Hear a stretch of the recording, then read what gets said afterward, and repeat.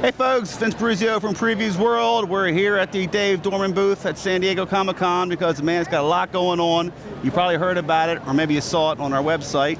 The Obama cover for The Other Dead, #1, that's coming out from IDW. I don't know how many weeks is that? It's about right 6 weeks, yeah, beginning of September, so coming up soon. How'd that come about, man?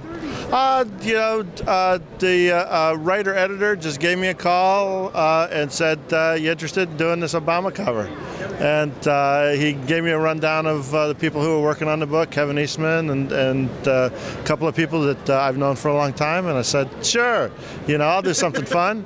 And so they told me what they wanted, and yeah, I had a lot of fun doing it, and it's among the other 10 things that you're working on. Yeah, among the other things. But it was fun. It was something different, maybe a little bit controversial, but it's satire, and I think that the likeness turned out real good, and so that's what makes me happy, is to make sure that you get the quick look, you know exactly who it is, and then you look at the rest of the piece and you say, hey, what's going on here? There's actually a story in there somewhere, right?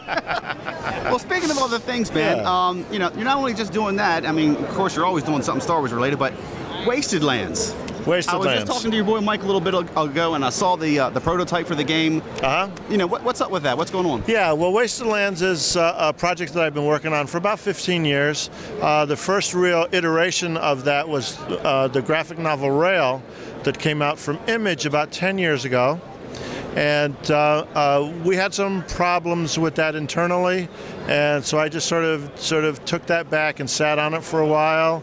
But it wasn't dormant. It was going around in my head, and I kept creating some new characters and eliminating some other ones and changing some plot lines and making it bigger than what it was. Originally, it was supposed to be a 5 graphic novel series, and I only had the chance to do 1, but I plotted out the others.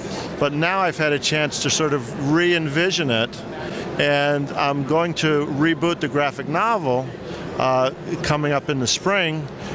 New pages of art, new coloring, re-lettered, a couple of new characters introduced. And that's going to be the reboot of the graphic novel series. Along with that, we're doing some other fun things with the Wasted Lands. One of my business partners, Mike Bawden, and his son Tim have created a game specifically for the Wasted Lands and Rail project. And it's a sort of a board game mixed with a card game.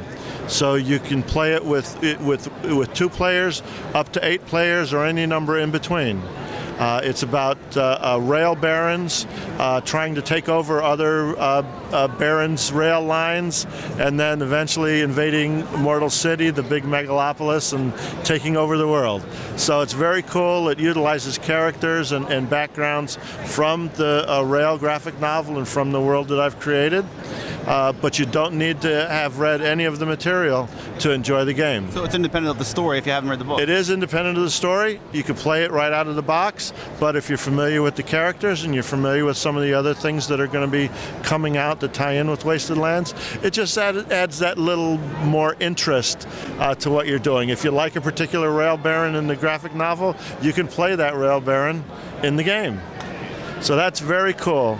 A couple other things that tie into that.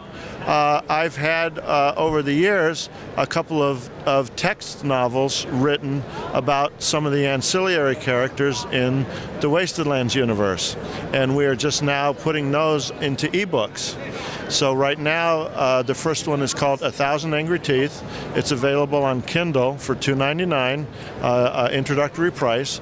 It's going to be the first of 3 independent books. They're standalone, but if you read them together or in connection with the Rail graphic novel, you'll see characters that appear in both stories. So you'll be familiar a little bit with the characters as well. And I'm doing new cover art for the Kindle books. Even though it's electronic imagery, right, it's still going to be brand new Dave Dorman artwork for the covers. And if we get around to doing maybe a hard a hard printed version, then we'll have some nice artwork to go along with that too. So those are a couple of things. We're also looking into the possibility of doing a mini-series featuring one of the other characters called Iguana. He owns a bowling alley and bar in Mortal City. He's also a detective on the side. So he's a pretty crazy character.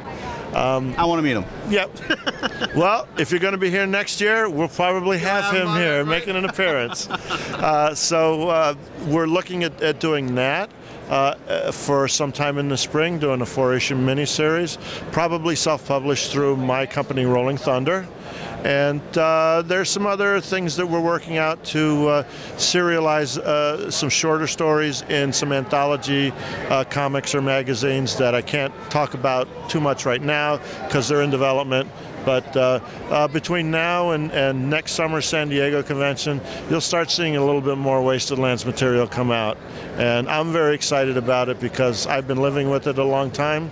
And, Star Wars and Indiana Jones and Aliens and Predator, they've been very good to me over the years, but they're owned by other people. Right. And so for me to be able to take my own creations, put them into a real life for me, and put them out there where my fans can see what's in my head is very exciting.